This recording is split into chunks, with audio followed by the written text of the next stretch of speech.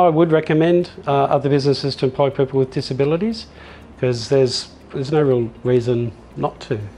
I mean, there's nothing that's stopping them from doing the job, so why would that be a problem? Hiring an individual with a disability, I have found, has been very refreshing in that we have candidates who come to us who are work ready.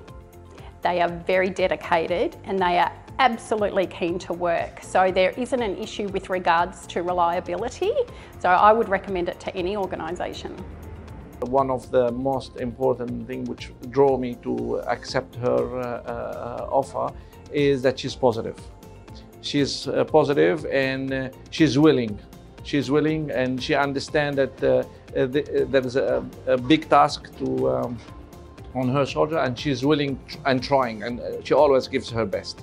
The fact that he was able to come for an interview within a notice period of 2 hours and be ready and committed to start the following day said to me that he was keen and eager. The fact that he had experience is obviously important as well, but to me what's actually equally important and probably more important is that those other attributes. The fact that they're going to be loyal, they're going to come to work. It's a good positive feeling. I'm here to run a business, but certainly if you can make someone's life better and help them out, then that's the bonus, yeah.